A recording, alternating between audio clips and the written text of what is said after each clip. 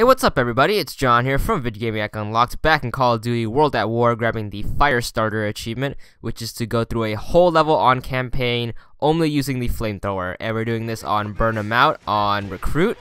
For this achievement, you can also use your melee or grenades, or use the red barrels for explosives, but I like this level because you start out with the flamethrower, and there are a ton of enemies to kill, and it's a really short level. All you gotta do is get past the 3 mortar pits, and it's really easy. Just go through the trenches and then light a whole bunch of people on fire. I cut ahead right here. This is the last part, and as soon as the level ends, you should get an achievement for 15 gamer score, and that's all there is to it.